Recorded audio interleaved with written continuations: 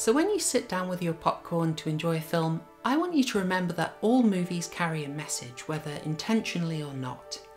And sometimes that is super messed up. For instance, yay, I overcame my struggle and now I can conscript millions of citizens and send them to their death in World War II. Yay, we won the court case. Now this 9-year-old girl can become her disabled father's sole carer. Hey, ignore the nonsing. This guy is a national hero. Hey, ignore the nonsing. This guy is a civil rights hero. Hey, look, forget about the nonsing. This guy's a genius. Hollywood, I'm kind of noticing a disturbing trend here. What's up with that? What's going on? And in the case of Fear Street, well, we're going to get to that. Look, I want to lay this out straight away. I really liked the Fear Street Trilogy. I thought it was fantastic. I thought it was creative. It had a sort of epic horror feel, and it also had a sort of post-Scream paradigm breaking feel to it that really impressed me. I would love to see more of that stuff. But morally, it is messed up. It is seriously messed up. Now, I'm going to need massive spoilers to tell you why, so this is your massive spoiler warning. That's it, massive spoilers for the Fear Street Trilogy ahead. Now, let's get into the weirdness. Yeah? The messed up ethics of Fear Street starts with Dina and Sam's relationship, and this is something I noticed on my first watch while I was mid-film. This really stood out to me. Now, while she does get redeemed later in Fear Street 1994, Sam is consistently portrayed as the bad guy in their relationship. Hello, don't forget the most important part. Sam. Yeah. Sam herself even accepts the blame and ends up apologising to Dina and accepting Dina's fatalism. Maybe you're right. Maybe shit is doomed. So why is Sam the bad guy here? Let's just lay out Sam's list of offences, okay? So there is her parents divorced, which Dina is kind enough to attack her for. Her parents moved her 30 minutes away into Sunnyvale, which I'm not sure that's a decision a 17-year-old would have a big say in. There's also that she isn't fully out in high school in 1994. Film, what the hell? Film, you chose to set this in 1994. Don't bring 2021 expectations into it. Sam is also guilty of being bisexual. Yeah, fair play to be honest. And Sam also believes that she can improve herself with effort. Big no-no, big no-no. Yeah, Fear Street really hates when people do that. We're gonna go back to that one. My parents got divorced. I didn't have a choice. Oh, come on. You just couldn't wait to start your new fake life with your fake-ass mom. Now, just for the sake of balance, Dina, on the other hand, her role in this includes dumping Sam. No, you broke up with me, remember? So stop acting like I'm the bad guy. Being very jealous of who Sam is seeing after she has dumped her. Some people might call that possessive and twisted. Oh, and there's also nearly killing Sam. There's that too. That's quite pivotal. And as a bonus, lying to the police about nearly killing Sam. The driver said that right before the crash, someone opened the emergency exit. I don't remember that. No. He also saw you at the cooler. Did anyone else see that? Are you okay? Stay away from her, you bull-dyke freak. Now we need to just pause here, because at this point, Fear Street is using homophobic abuse from another character to get your sympathies back onto Dina. It's a ruse, you're being manipulated. Do not fall for it. At this point in the film, Dina has still been absolutely abhorrent. Don't be tricked. And as an aside, Dina also hangs around some really bad people. Yes, for instance, Kate, who here suggests fleeing the scene after flirting with manslaughter. Not a good person, as we will cover later. Help me carry her. Okay, we need to leave, like 10 minutes ago. Now, Sam's mum is also portrayed as awful, not explicitly as homophobic, but she's opposed to this wonderful progressive relationship, so she's got to be a terrible bigot, right? Just take a moment and consider Sam's mum's point of view, what she's aware of. What's her experience of this whole thing? Well, she is a single mother with a lot on her plate. Her daughter pairs up with an aggressive kid from a broken home whose dad is an alcoholic. This girlfriend is in a rotten school and hangs out with drug dealers. And, oh yeah, Dina also gets her daughter hospitalized. Now add to that Dina just got her daughter mixed up in a multiple fatality incident involving said drug dealers. So put yourself in her shoes. If you were Sam's mother, would you be encouraging this relationship? No. Heck no.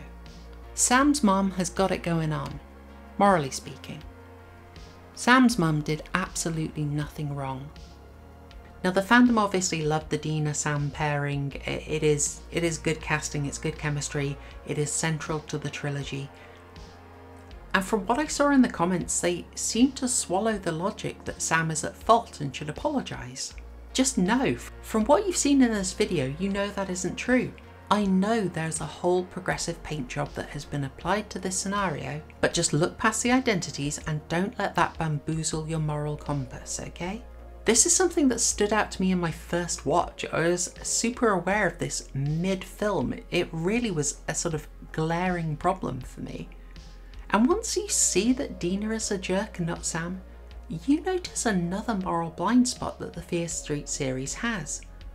It is seriously against people trying to better themselves, especially if they're leaving toxic people and situations. So as you've seen, Dina has this fatalist attitude. Sam also ends up agreeing with it. And also in the second part, in Fear Street 1978, Alice, who is doing lots of drugs, having risky sex in fairly public places, she blames Cindy for dropping that wild lifestyle. See, Cindy's decided to be responsible, sort of clean her act up and get away from bad influences, and her life is surprisingly improving as a result. So obviously Alice and Ziggy blame her for this, and Cindy ends up apologising. I told myself if I was perfect, if I did everything right, I could beat it. I snitched on you. I got new friends. Now I know. She was right. That is messed up. That is a seriously messed up moral message. Now, that all happens because the main moral viewpoint of Fear Street is systemic.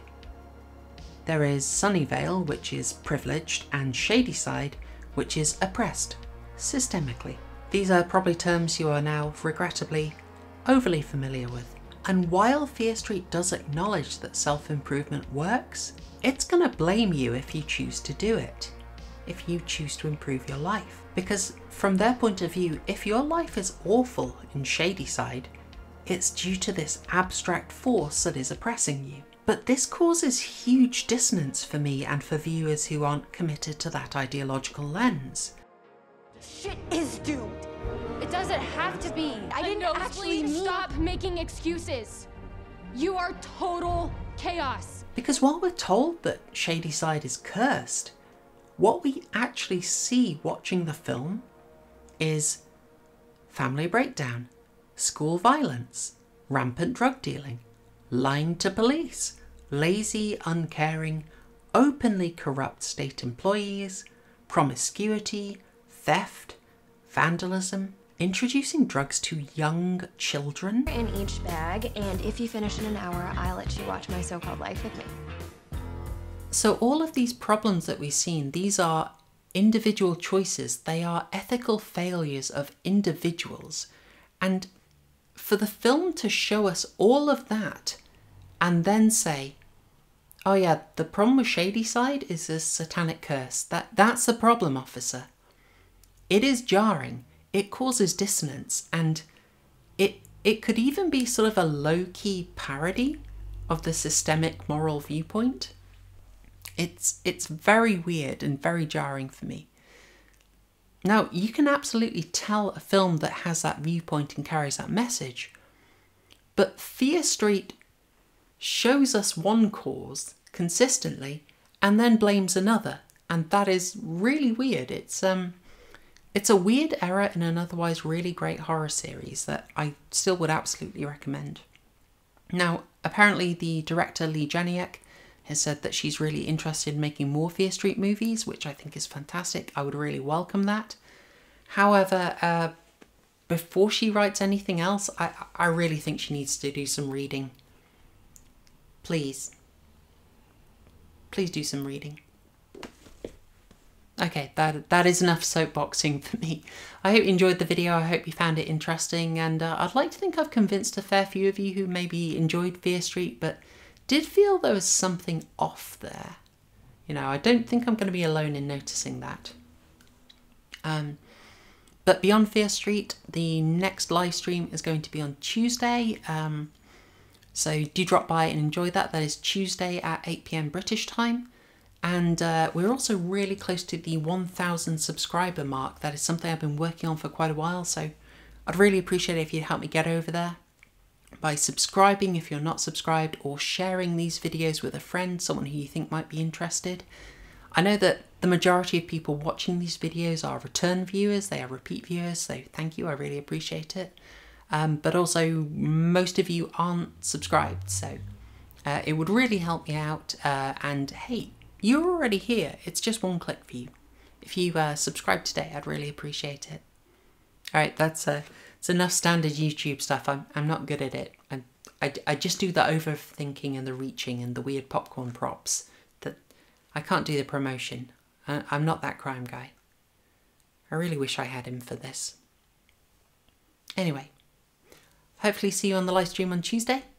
Thanks, y'all. Cheers. Real Horrorshow.